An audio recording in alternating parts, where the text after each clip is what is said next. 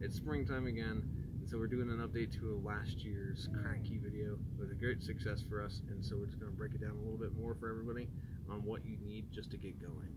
So the first thing you really should look into getting is a 5-gallon bucket. Make sure that it is a food-safe plastic, so you don't have any chemicals leaking into the water. Otherwise, that'll affect your plants later on.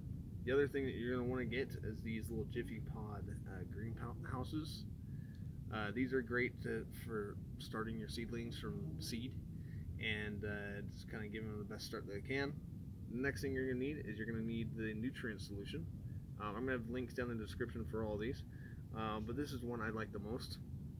It's fairly inexpensive and then pretty straightforward on how to use it. The next thing you're going to need is you're just going to need yourself a normal mason jar. I like to use the wide mouth mason jars so we don't have an issue with the net cups, which is our next item. These net cups come in packs of like 60 or so they're very inexpensive and cheap, easy to use as well. And then the last thing you're really going to need is you want these black socks, anything that's really nice and black to block up the light. And that's it.